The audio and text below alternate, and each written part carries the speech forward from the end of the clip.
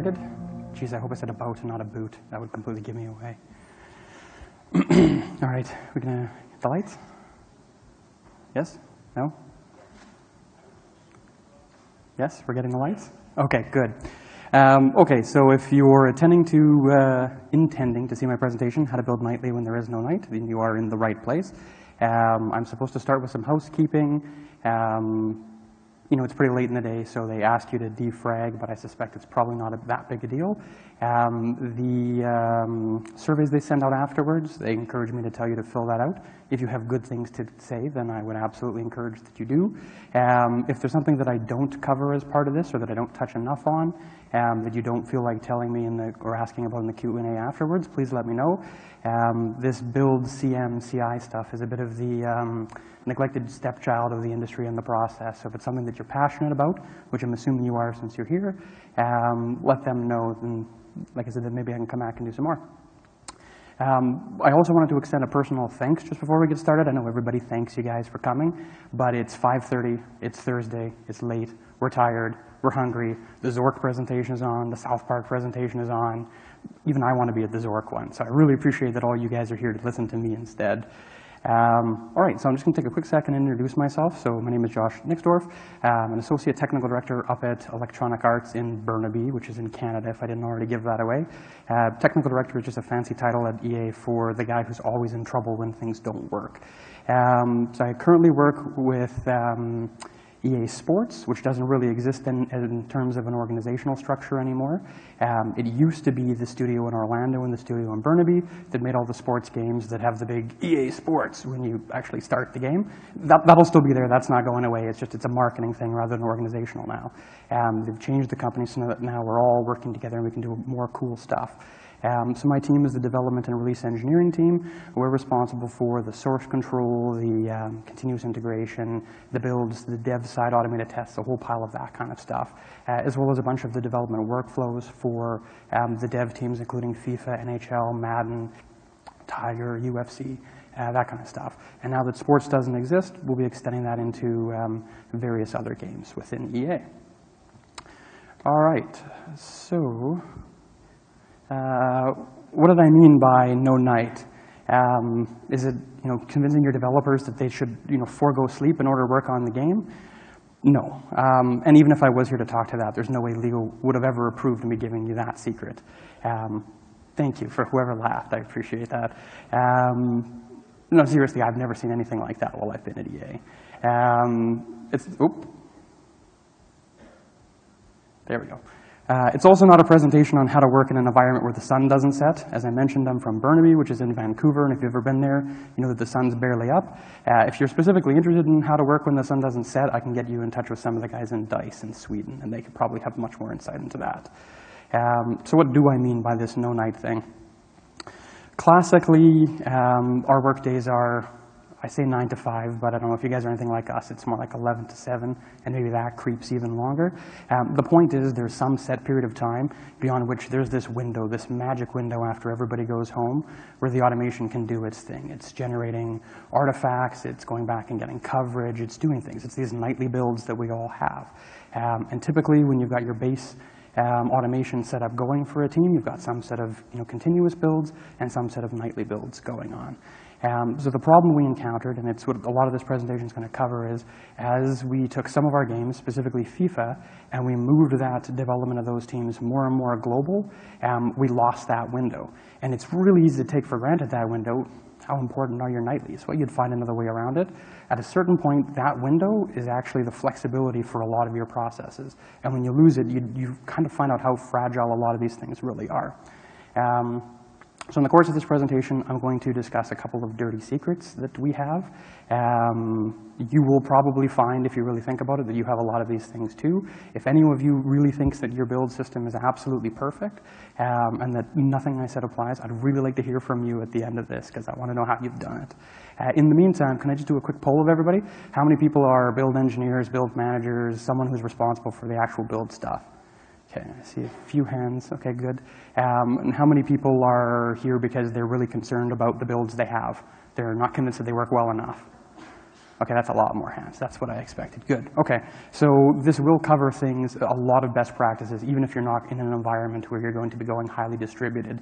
One of the most helpful things that you'll get from this will be evidence to help your arguments. A lot of the stuff I'm going to talk about will be a no-brainer. You're going to look at that and go, why did you even tell me that? That's obvious. The point is I'm giving you an argument to take to the guys that have that money so that you can actually use that to improve your odds of getting this stuff. Because just because it makes sense doesn't mean that they give you money for it. All right. So in the beginning, our dev teams start like this. Apparently, we're all very, very young. We're happy, we're excited, we're all working together, we can see each other, we can talk to each other. When there's a problem, we run over to each other's desks, we work these things out. It's fantastic. This is the glory days. But typically, it only works for really, really small teams. It doesn't take very long before you start organizing. And I'm going to use organizing as a dirty word here. And before you know it, you've got some set of game development. You've got a department for that. You've got an art department. Maybe you've got a localization department. Of course, you're going to have a QA department. And these guys are going to work together, but you get to the point where people don't need to talk to each other anymore. And once you get to that point, then it becomes a very logical progression of, well, do these people even really need to be co-located? And so I'm going to do a quick example of what ended up happening with FIFA. So largely, the FIFA soccer game is developed in Burnaby. And yes, for anyone who's thinking it, we get the irony of making a world-class soccer game in Canada. If it makes you feel any better, a huge proportion of the team are all European. So they're just tiny little conclave in Canada. So classically, the development happens in Burnaby. That was everything. It wasn't just the development. The art happens there, QA happens there, everything happens there. Eventually, these teams get to the point where, well, maybe some of the stuff could get moved. And so localization was the first one that I remember to move somewhere else. So we moved that off to Madrid. Why did we do that? I don't know. I didn't make the decision, but I can make a pretty good guess that it was probably had something to do with money. In this case, it's really easy to get access to people who speak a variety of languages in Europe, and Madrid was a nice low-cost place to do this. So in the old days, we would create our build, same as we would for QA, and we would transfer that massive ISO disk over to Spain, and they would play the game and add some set of localization data and potentially send that back. Now, originally, they weren't really checking into the depot, but eventually someone pointed out that transferring 8.5 gig to Spain once a week was a really big waste of time, and if we were to simply get them access to the source control, they could likely build that build themselves faster than we can actually transfer it there. And once that happened, once they had access to source control, it becomes a viable option for them to start making their localization check-ins themselves rather than through working with someone in Burnaby. So then we added Hyderabad in India. And this started out being reasonably simple QA type stuff. Maybe they helped write some automation scripts that we would use for testing, simple stuff. But as we worked with those guys more and we started to trust them more, we start using them for more and more stuff. And eventually, they're causing some check-ins. Then we outsourced more, and we're still all doing Madrid and Hyderabad. We didn't stop that. We started doing more stuff in Buenos Aires and other parts of Argentina as well. And this was the first time that we really started working with people doing actual development on the main code base, not just some QA stuff or localization, general development going on. But still not necessarily a ton, and usually around specific features. So maybe we'll give them this feature and they'll do that. It's part of why I've got these guys colored in light blue, is they're not doing a ton of interactions. Well, and I probably shouldn't admit this, but I'm going to anyway. At some point, we may have burned through all the people willing to be QA testers in Vancouver, and so we needed to do QA somewhere else. And so Baton Rouge is where we moved it to. It's probably not how it actually happened, but it's more colorful that way. And so a lot of our games do, at least a lot of the sports games do testing out of Baton Rouge. And the same thing happens there. You start getting some really bright people there, and suddenly check-ins start flowing from there. And then finally, when what we would call Gen 4, but PS4 and Xbox One came along, we couldn't really just double the size of our dev team to handle the current generation and the new stuff coming out. So we needed to find a way to get that dev team able to build for all of these platforms. So, well, we opened up a studio in Bucharest in Romania. And actually, I think we already had a mobile one, but we expanded it. And a bunch of the development of the main FIFA game started happening out of there. And that was the point where it really tipped the scales to, almost half the check-ins are coming from Burnaby, and almost half the check-ins are coming from Bucharest. with small other sort of spice coming in from all these other ones. But the point was, once we got our check-ins looking like this, we stopped having those windows where we could do things. At any given time of the day, somebody was checking in. So what challenges did we hit when we started doing this? I mean, the first one, obvious, this sounds expensive. You know, obviously we're saving money is presumably the reason why we would do this outsourcing, but what is this doing technically? Integrations become nightmarishly common. I mean, it was one thing when they were all localized, you could talk to people. Now some guy in a different time zone is doing this thing and he's not talking to you at all. So these became much more expensive than they usually are. We've all seen this, we all know this problem. The works on my machine problem is a nightmare on a good day. When it's some guy in Romania who doesn't ever work any hours that you work telling you that it works on his machine, this got substantially worse. I can't stress how much worse this got. Your branch health becomes another interesting note. As I called out before, you're working, you've got people checking in 24 hours a day, so you've just lost that window where you could do that risky check-in after everybody else goes home and just make sure that you've got things fixed by the morning. Alternatively, maybe I check in, I take off for the day, and if it's broken, I'm going to log in at night, no big deal.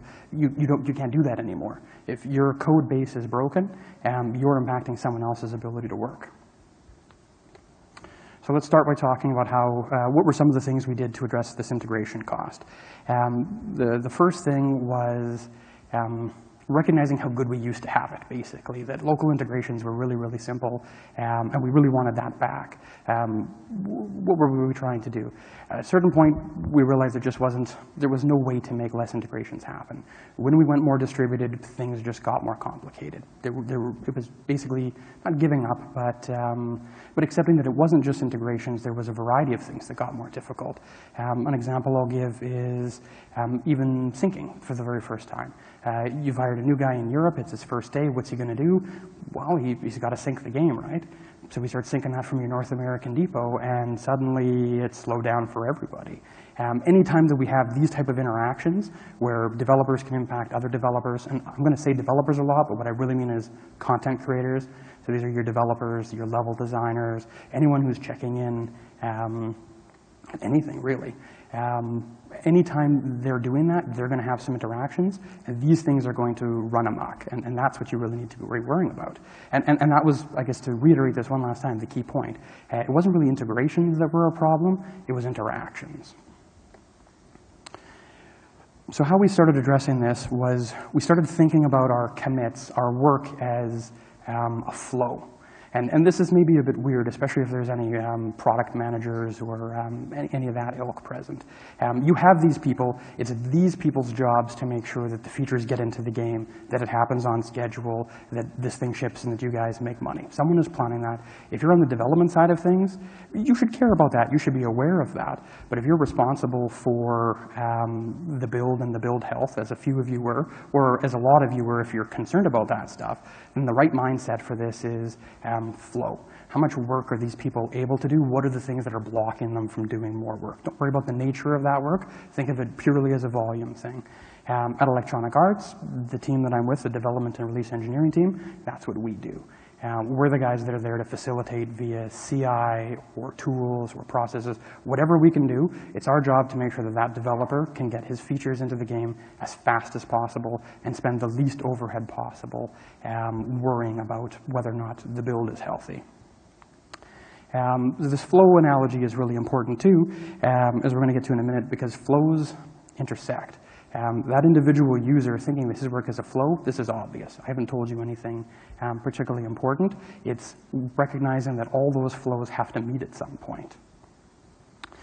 And so source control is where we call that out. So the best practice here is that recognizing that source control is the confluence of all your effort.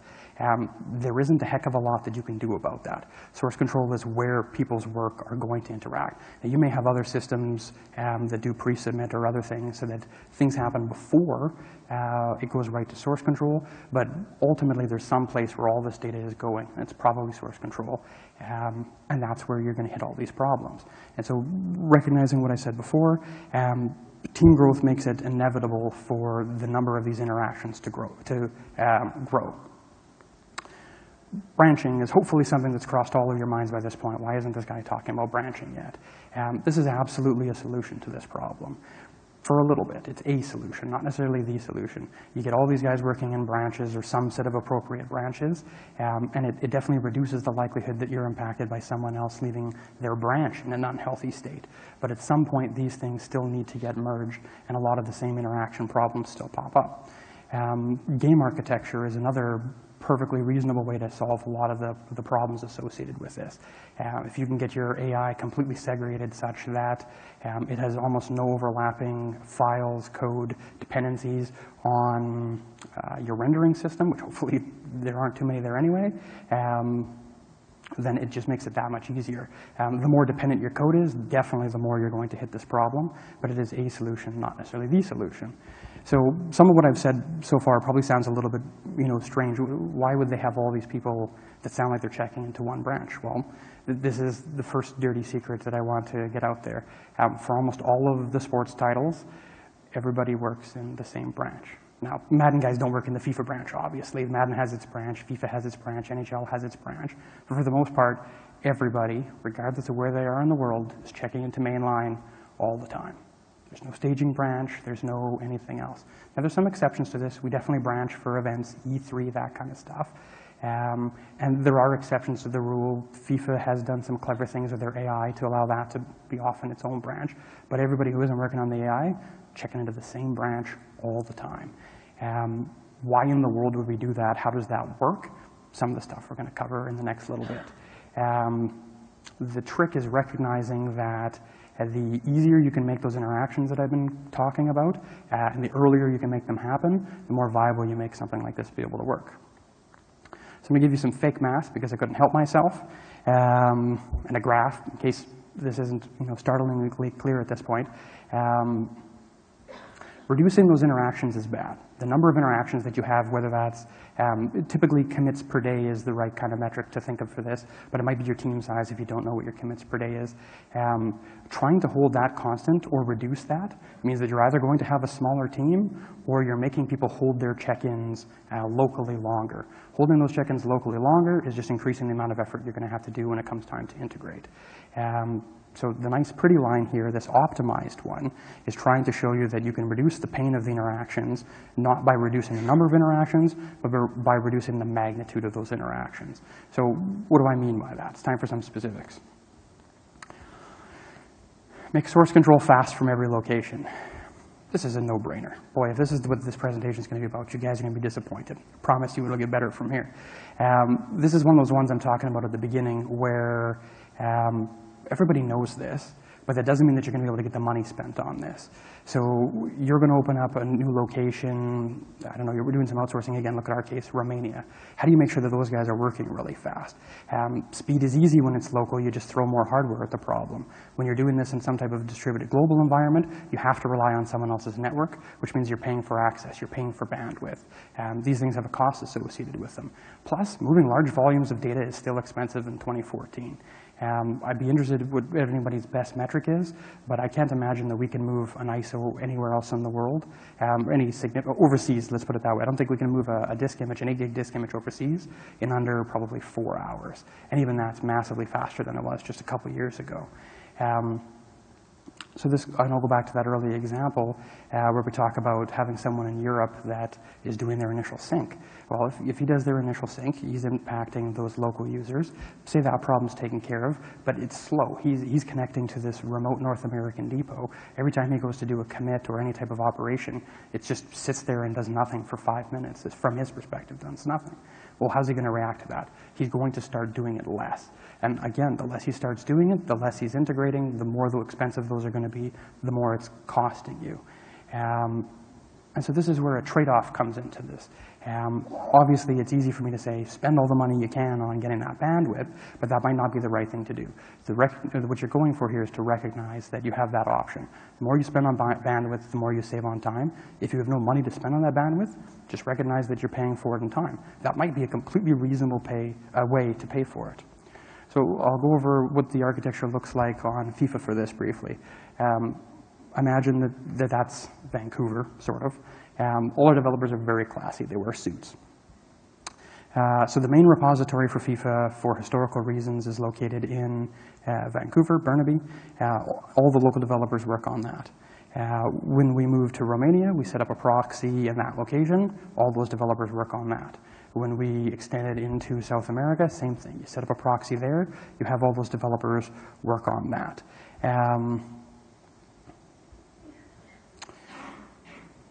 The interesting thing here is, it goes back to the bandwidth. Depending on the source control system that you're using, ours is set up such that those remote users, when they're using that proxy, when they do an initial action, that's when it synchronizes the server. So the proxy allows the data to be cached locally, but it isn't necessarily synchronizing locally. So those guys are paying some type of a time penalty when they do an initial sync. These little recycle arrows I put on here to represent what we built on top of the source control was just a local CI job that just does nothing but sync that local repository. And the purpose of doing that is to keep that thing always up to date so that on the end user's side, the sync is always as fast as possible. He never has to pay the initial penalty of synchronizing the data overseas. But again, this is a trade-off. We're paying for that in bandwidth. But we save devs time. And this is important for us because time is the most valuable resource on FIFA. As you already know, this is an iterative title. We put it out every single year. You'd think that means we have 12 months to work on it, but the reality is we have to do some amount of launch support. So we're not getting started until thinking about the next one until a couple months, maybe 6 to 8 weeks after launch.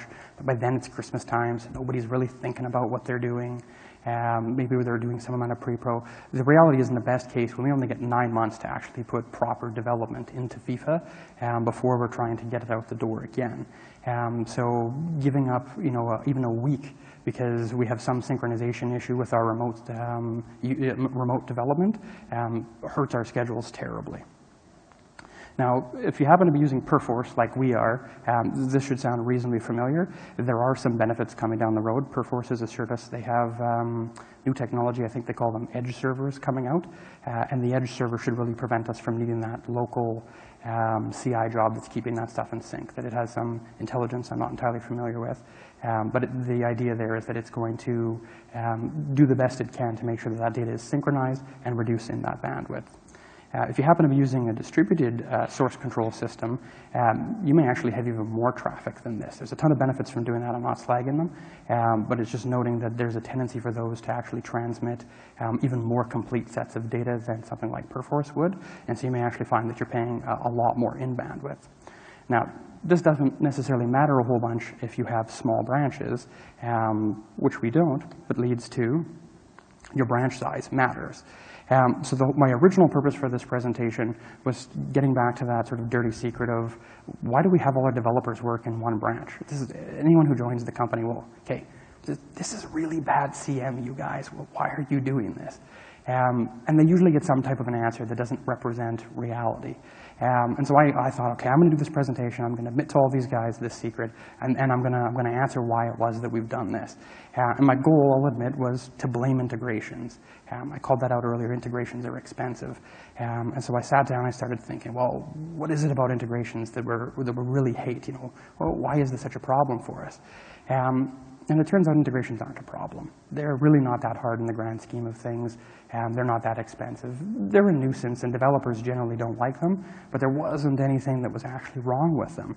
So it turned out what our problem actually was that we were avoiding branches. We avoided branching altogether. And that was kind of a startling realization, like, wait, why is branching such a problem? And so we dig into that, and it turns out it's because our branches are huge. And when I say huge, I mean 150 gig.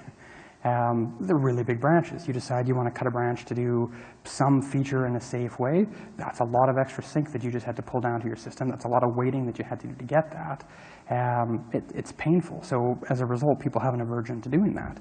So if we continue asking why, well, why in the world do we have such large syncs?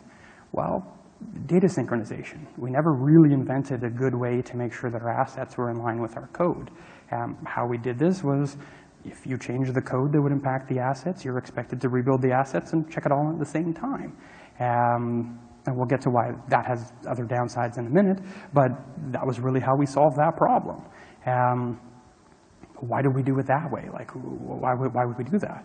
Well, that was how the game team was organized. We had an art department, we had a dev department, and those guys worked together. There are obviously all sorts of roles that bridge that gap, but not necessarily anyone who was responsible for that whole picture.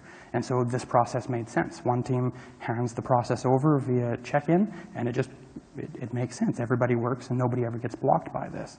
How did we end up, why would we organize that way? Why would the system work that way? If anyone's familiar with Conway's law, it basically says something to the effect of any software designed by an organization will almost always end up resembling the interfaces of communication in that organization. And this ends up being very true here. The only reason I could find for why we did it this way was there was an art department. So we handled all the art this way. And there was one guy from the art department who talked to one guy in dev. This was the process they came up with. Okay, so it made sense. Now, why are we stuck with it? Knowing that, it's because asset synchronization was a huge problem for us. For years, it was you could sync to head and not be guaranteed that you had some good set of data to actually go along with that. And this caused us no amount of grief. It was especially bad for producers or other people that need to play that game. I mean, QA was slightly insulated because we made sure that something was blessed before we gave it to them. But for embedded QA or production or designers, those guys need to have access to that stuff. And there was no really good way that we could say, hey, here's that thing that's brand new, and here's a set of data that's guaranteed to work with it. So for us, it was absolutely huge. It was a very important problem, and at some point, somebody decided it was much more valuable than the integration cost.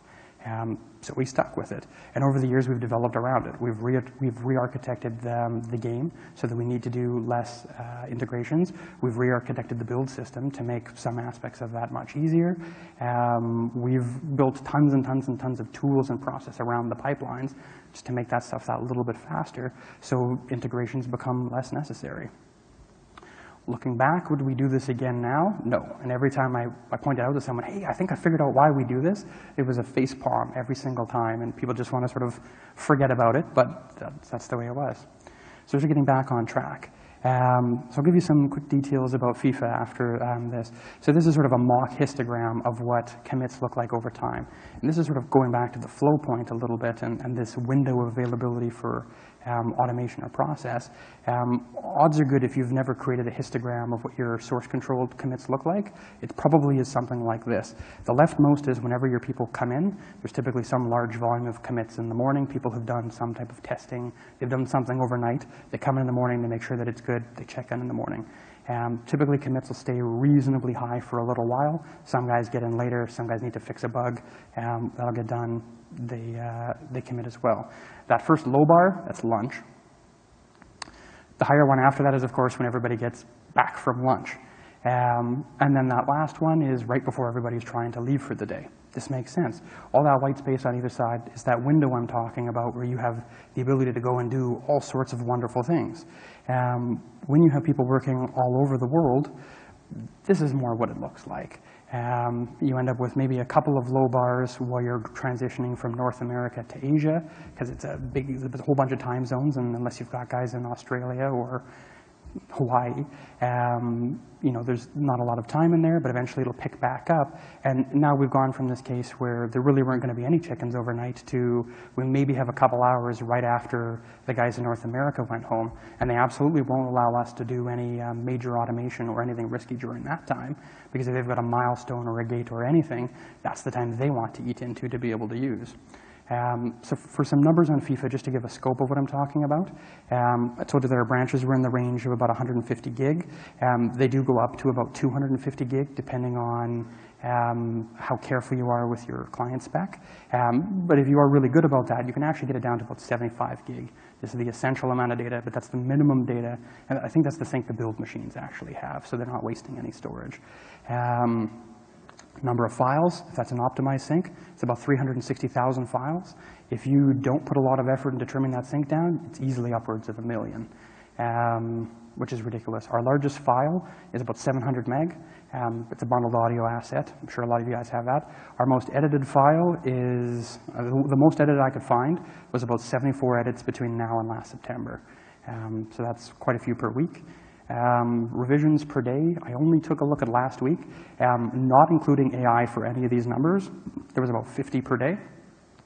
If I include the AI guys, who, like as I said, were on a separate branch, that gets to about another 25 per day on top of that. So even right now, we're way out from final or sort of, I guess we're well into production. There's 75 commits a day. Another interesting note while we're here is QA and localization always have current builds. We don't give it to them once a week or once every couple of days. Localization has the build that's absolutely as current as when we started copying it to local, and QA is the same way. We have every single night, or every morning, they have a build waiting for them. That is the most current build as of usually 3 in the morning. Yeah, actually, that's fair enough. All right, so in order to make all this stuff work in one branch, there's a fair amount of discipline and automation. We're going to get to the automation in the next second, or in the next couple slides. But for now, let's finish up with source control. So at this point, I would like to make a quick apology. At some point, I developed a warped sense of humor in the process of making this presentation, and almost all the slides after this attempt to be funny. So hopefully you'll find some humor in them. If not, my bad. All right, so this one's obvious, right? Limiting binary files and source control. Binary files take up a lot of space. Source control is particularly terrible usually I don't know of any system that actually does diffs on binary files for these things. So you end up in a case where the more you're putting in there, the more storage you're using up, and you typically end up using it up really, really fast. But you do want revision history on a bunch of this stuff. As I said, in our case, we're checking in a bunch of the assets along with the code to make sure that it's synchronized. There's not a lot we can do about limiting binary files in that case. We need those. At the end of the year, or at the end of the cycle, we want to make sure that you can sync back to any change list and have that good set of data there. So we have to leave those files. But what we try to use as a trade-off here is any files that we can regenerate reasonably easily, we'll try to not check in. So an example of this is the Madden game has sort of their asset bundles that they check into Perforce. Now, they will limit these things, but the reason that they do this is so that if you happen to be at head or near head, you can get the last couple of these things. You're working very, very fast. You don't need to generate these. If for some reason you need to go back, say, more than a week or however many of these things they keep, you can absolutely do that. You just need to take the time to regenerate your quick load files. FIFA doesn't do this because, unfortunately, the rate at which they churn just makes it such that they'd be burning space. So as part of your building of FIFA, you almost always need to build those quick loads. But how they got around having to spend that time was that the game almost always works with those loose assets as well. You wouldn't do any performance profiling with that, but it's playable, very playable. This is NSYNC, in case you couldn't tell. Protect yourself from bad syncs. So we kind of touched on this one a little bit early. You're a new member to a new team. What's the first thing you're going to do? You're going to go and sync. Well, what impact does that sync have on everybody else? I don't know about you guys, but I know when I started, we had a very firm rule. You do not do a full sync during work hours. You set it up, you do it right before you leave, you go home for the night, so you were not likely to be impacting people. But it always happened. And part of this was, I don't know about your build systems, but we definitely had a couple bugs in ours where things would leak into the source tree. And at some point you would go, I don't know why this isn't working. I'm just going to resync everything and see if that fixes it. And you don't want that guy to say, well, 10 o'clock and I think this is the solution. I'm going to have to go home now. So you let them sync. But suddenly these things start taking a toll on what everybody else can do. Not such a big deal if this is local. If these guys are remote, this becomes a really big cost. They're sucking juice out of your server. Disk is slow. The more of these actions that you have, the less everybody else is getting through your source control. So obviously, I mean, the solutions to this are simple things like documentation or triggers on your source control, and that's largely what we do. In fact, we have a trigger on the source control that points you at the documentation. If you do something particularly terrible, like say, I'd like to sync all of FIFA. No, you get the big denied email that makes you feel particularly upset, and then it points you at the documentation where it says you may not sync the root. You must only sync some of these folders. As a pro tip, triggers are great. Use them for as much as you can. If you can kick off your CI that way, do it. Some of the best ones that we have block you from If you didn't put a bug number or a feature number, you have some system where you're doing work. If you don't have a number indicating why you submitted this check-in, it gets blocked. Again, continuing the warp sense of humor, keep your CI syncs separated. So this is a really interesting one, and I don't know that you'd normally hit it unless you had a really big scale. But for a good chunk of FIFA's development during the year, we actually have more automation than we have people. And so there may be up to 100 machines that are doing various CI jobs all at exactly the same time.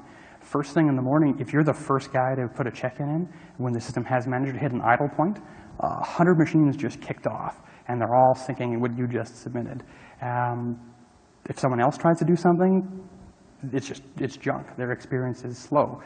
This typically would happen, say, first thing in the morning in Romania or first thing in the morning in Burnaby, and it's a painful experience. First thing in the morning, people are actually excited to work. They get in, they want to do stuff, and if their first experience with source control is, well, I hit sync and it's not doing anything, or I tried to submit my check-in that I tested all night and it's lagging, these guys get upset and they're unhappy with you.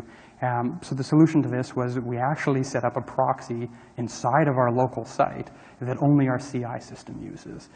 This is a relatively cheap thing to set up. It's all local. You just need another machine to do it. But it makes it so that your CI never actually negatively impacts your development. This made a huge difference during FIFA's final last year, in that it got people to stop yelling at me. Don't stop for backups. This is a really interesting one. I'm going to touch on sort of how we came across something like this later. The point is you back up your source control. You probably need to stop your source control in order to back up your source control, which means you have some window where it's not usable. Again, we go back to a scenario where you're working across the world. Well, you still have weekends, probably. Less of a weekend than that full 48-plus hour window, but you still got something. But you don't need to stop. There's lots of technologies and approaches that are available. For example, if you happen to be using a storage area network at all, and even if you're not using some big fancy device that you license from some global IT outfit, I've got a NAS at home that supports this functionality. The point is that you set up your machine, you back-end it off this NAS stuff, you do a tiny pause to your source control, flush any outgoing transactions, you take that snapshot, which is like an instantaneous copy. It's not really a copy, it's a redirection layer, and you pay based on how much it differs from the snapshot at the time you took it. But at that point, you can turn your source control back on, so you've been down for maybe a couple minutes, maybe not even a noticeable amount of time, but then you can do that backup off that snapshot.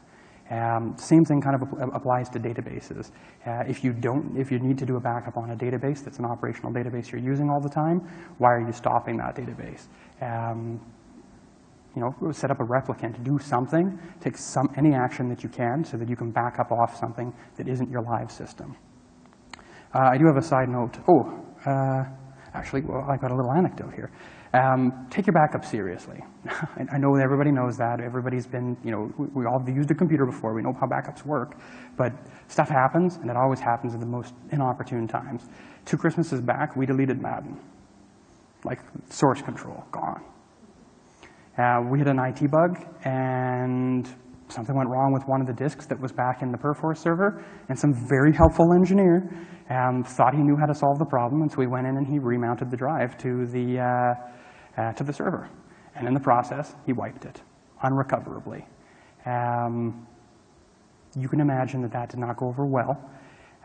So the guys came back from the Christmas break, and Perforce wasn't there, and they had to just work with what they had on their local machine. Eventually, we were able to recover from tape backups, and we were really lucky that actually worked.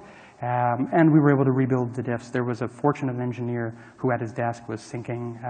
He had just sunk everything right before it got deleted. So we were able to recover from the backup, fill in the gaps with that stuff, recreate some of the history and get going. But there was a better part of, I think it was almost a week, where the developers just sort of sat there and twiddled their thumbs. So take this stuff seriously.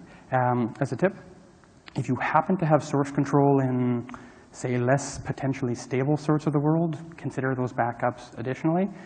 We have a studio in South Korea. It definitely gets backed up more than some of our other Perforce servers. While we're on this note, Disaster recovery is obvious, and I think it's everybody's natural reaction. Business continuity might not be something that you've heard of. So disaster recovery I'll define as recovering from something went wrong, getting the system back exactly the way it was, what you've lost is time. Business continuity is where you say, I don't want to be back the way I was. I want my time to be the least amount of possible. This would be like if the Apple store down the street burned down. Disaster recovery is them rebuilding it. Business continuity is them opening up shop next door so people can keep buying that Apple swag. Business continuity is important because there's a lot of stuff that you do and you rely on that probably can be recovered without actually needing to do all the disaster recovery. So the example we've got for this is our CI systems. We have about 150 gig, 250 gig worth of data in one of our CI systems that unfortunately flakes out about once a year. That's 5 days worth of data. It's about 200 gig. It's operational data. It's mostly logs. We're all used to that for the builds. We don't need that data. If that system goes down, to re-import 200 gig into SQL is going to take all day. Usually it takes us a day to realize that the database is borked and we need to actually completely recover it. So we've lost a day for that. And then we're going to lose a day to actually rebuild the database. And then by the time the system gets online, it's been down for 2 days. So then it needs to spend another half a day trying to purge out all the old data because it's not supposed to keep data for more than 5 days.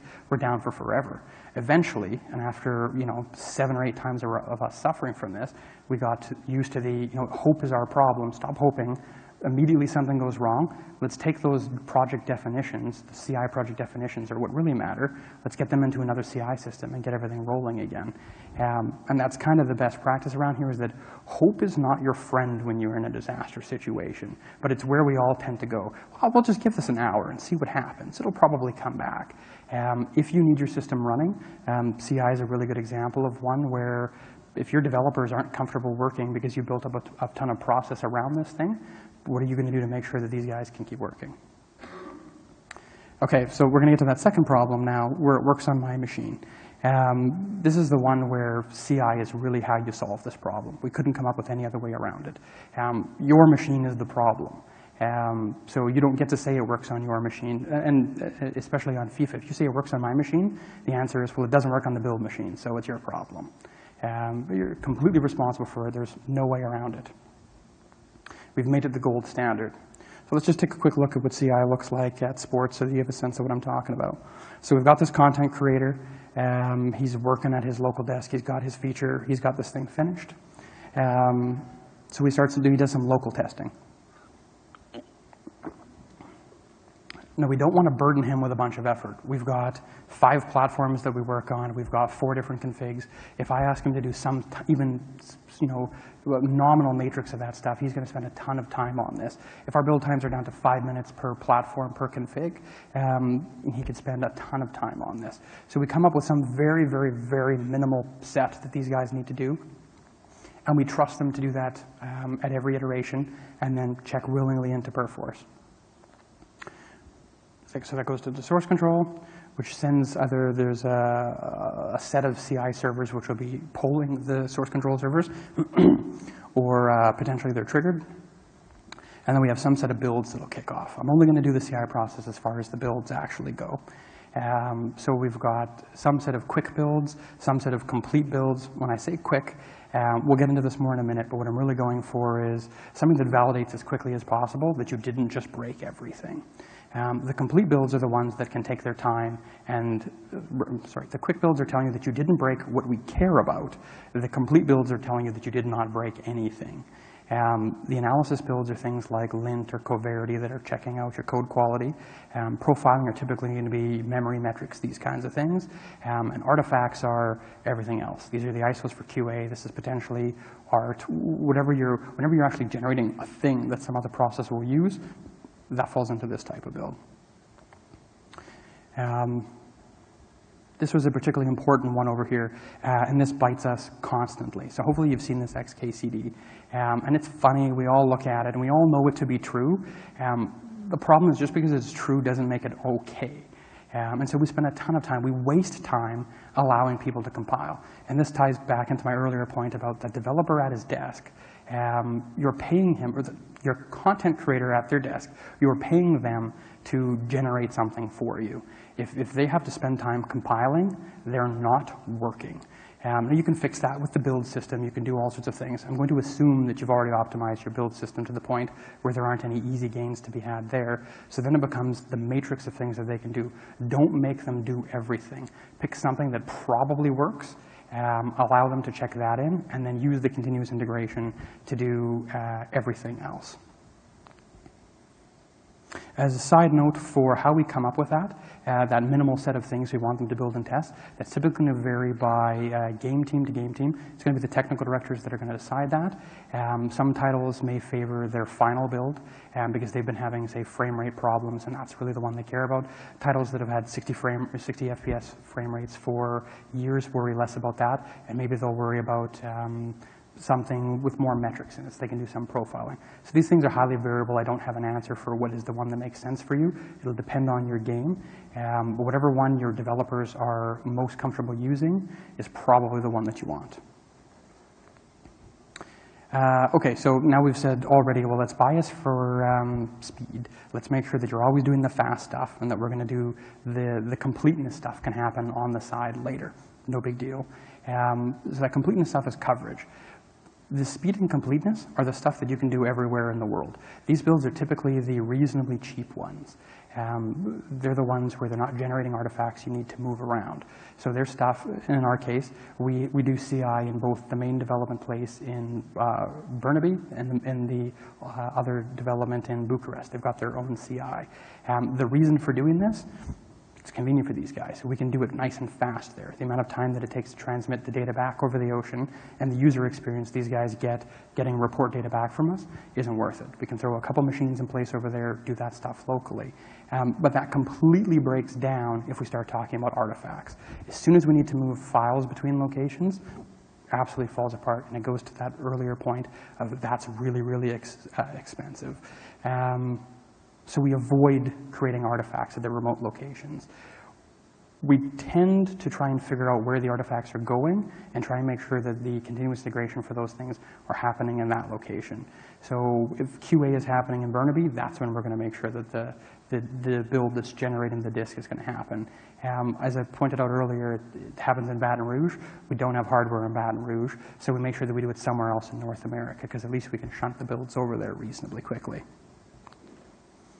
And again, just to drive this point home, there's no point transferring data that you can build faster. I called this out earlier, but with our localization guys in Madrid, at some point we discovered that it did take substantially longer to copy that build to those guys than it did to just give them their own source control, let them build it themselves. We can drive this point into the ground. We'll skip this one. Avoid copying those artifacts around the world. Okay, don't share environments. I did a presentation at GDC a couple years back where we were talking about how to scale your test infrastructure to using virtualization and things like that. And this was a principal topic on that. Basically, sharing an environment is going to allow you to waste time. So in this example, you do a build, and you do a test, and a build, and a test, and a build, and a test, and a build, and a test. This is really easy to do, right? Everybody does this because you start off with a build, because that's where you start, and at some point you added unit tests or an integration test or a functional test, or you added something, and it made sense to just put it on that build machine. It was already doing that. It already has the artifacts. But as you scale those tests, you need to realize that the builds and tests tend to have that one-to-many relationship. And so suddenly you don't want to be rebuilding things you've already built in order so that you can do some other type of test on it. So if you can, split your builds and split your build environment from your test environment. If you can get distinct environments, then you're going to get more builds out of that, which has the benefit of being more atomic. You're getting fewer check-ins per build, assuming that your build is happening on a schedule. Which makes debugging a lot easier. You're potentially getting more tests, and more importantly, you're getting those results to people faster, which is really what this is all about. If you've done some clever things here, you don't even really need two machines to do this. It could be a simple matter of making sure that your environment is set up sufficiently well that you can move a build over to some other location and start executing a test from there, and then kick off a build on that same machine at that same time. Additionally, if you're really, really keen, that copy I just mentioned where you move it from the build environment to the test environment, there are lots of clever ways that you can completely mitigate that time. That GDC 2012 presentation I mentioned has tons of detail about that. So if you're interested, come talk to me afterwards or check that out in the vault. Do your best to avoid desktop hardware.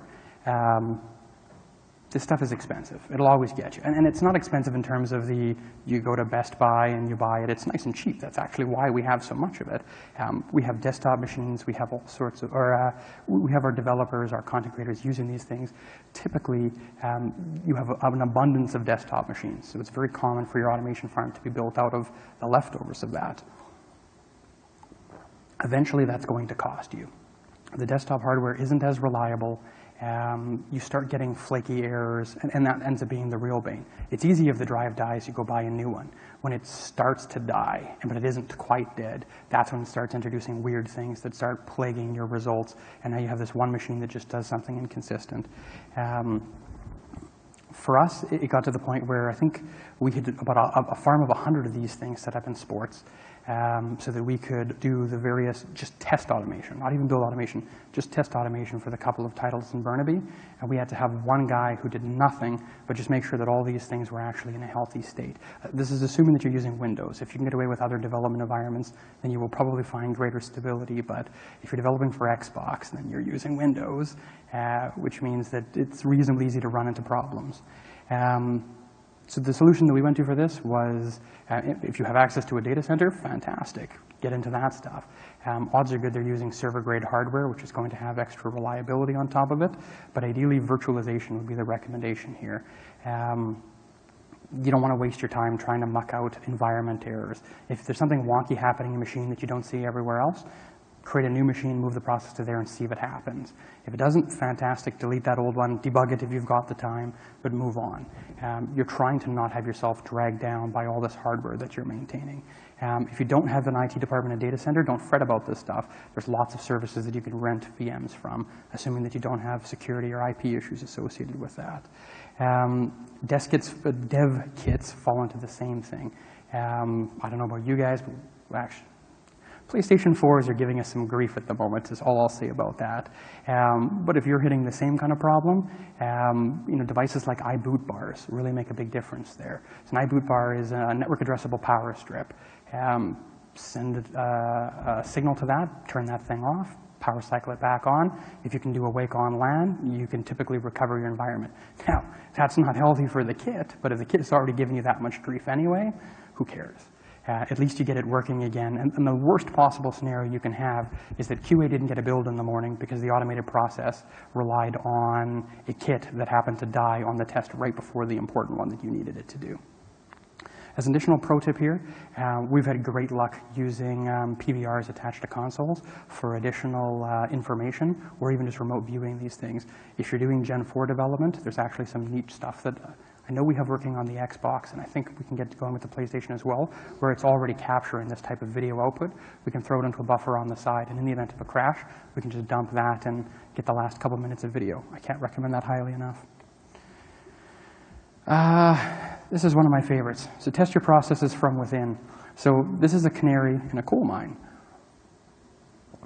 If you're familiar with the analogy, or if you're not familiar with the analogy, basically the idea was at some point in the past, and I really hope this isn't an old wives' tale, they had canaries in coal mines, and if something went wrong and they released, I'm assuming, gas, the canary would pass out or probably die, and everybody knew to hightail it out of the mine.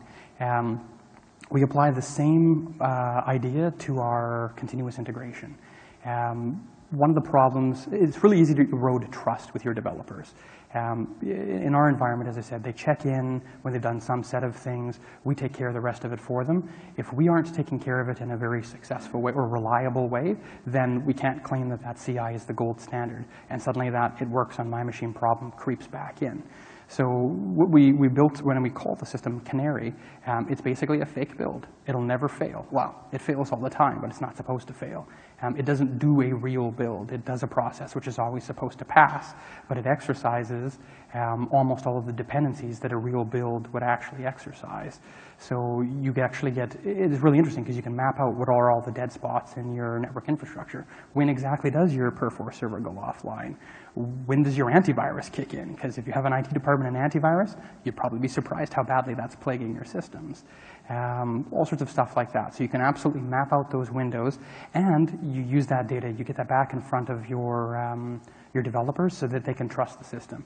If you can show that 99% of the time these canaries are alive and sending chirps, fantastic. But even for yourself or whoever your build guys are, if only 80% of the time it's working, then you know and you can adjust accordingly. Reports people want to look at. So I have many conversations with one of our guys in BioWare who's a big fan of, what is his motto? AAA tools for AAA teams. And this is often not common on central teams. We build tools, and it's not that we make them ugly on purpose, but we don't have artists, and we don't have budgets for artists, and so we make tools that are functional. And darn it, they work for us. I don't understand why that guy can't use it. You really need to make compelling reports. You want to get this in front of people. You need people looking at this data. Make it something they actually want to look at. And as a final pro tip, don't report off of live systems. If anybody is using Tableau, I don't need any hands here, I suppose. We actually found it, not destroyed, but took out a couple of our test databases. The way that it would generate data, especially if you've got it set in a polling mode, just didn't play nicely to our live systems. And so we actually found that we were dropping our automation testbed systems. It's a simple fix, build a replicated database and point Tableau at that, but it's really easy to do wrong, and it's really easy to not realize that that's what's happening. So that third problem, this is this branch health. Like I said, we've already touched on this a lot with many of these other ones, but there's some additional insights that we've got that just help you make sure that you're not putting your branch into a state where it's broken or unusable by other people that depend on it. Quick poll of hands, who loves their build system? Who thinks their build system is great and they would recommend it? Okay. You I want to talk to after, please. Yeah, that's kind of what I figured, right? That nobody likes their build, this guy does, but nobody else likes their build system. And it's not because we do a terrible job of developing these things, maybe, but generally it's because they're full of trade-offs. It's the nature of these things. They're hiding all that dirty laundry that we've done, so they have to be nasty like that. So how we get around this is we don't make our users actually use the build system. Now, if they're changing files such that they need to add things, that's inevitable. But for the most part, in order for it to work with automation, we have command line interfaces. There's nothing worse than telling your artist, okay, in order for you to build your art, I need you to type in this 256 character command line to make that happen. So, bundle it behind a GUI to make sure that your art guys, your level designers, your producers, your execs, if they're going to generate a build from source, make it easy for them to do that. And just because your developers are power users and are comfortable on the command line, don't make them do that either. If they want to use the GUI, great. But the other tool that we built was sort of a fast version of the command line. The automation, uses the 256 character version. The other guys just sort of type build. And based on what they usually do, it figures out what they need to do. A ton of time saving, and then everybody loves the build system.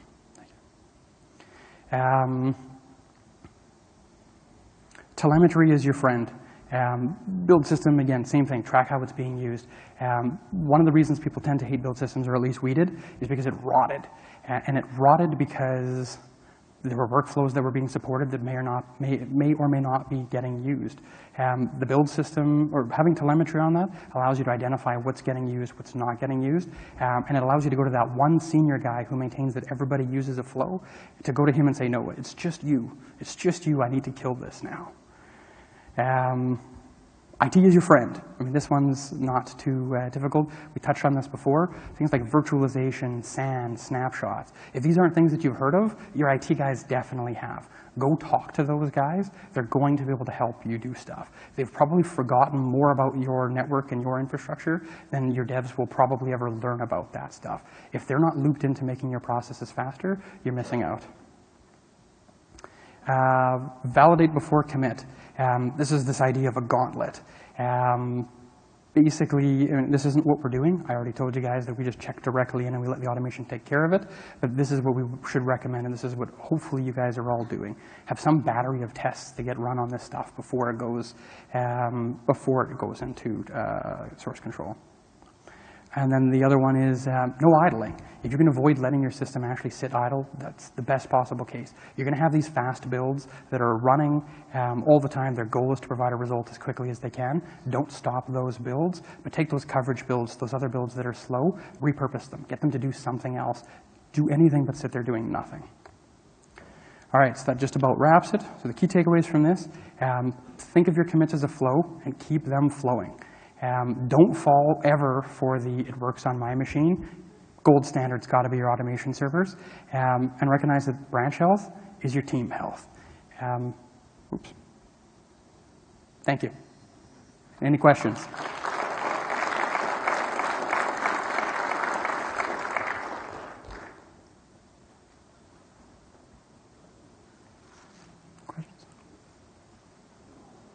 Hi, I was wondering, do you have a per team build system, or is there a centralized EA one that covers all the titles?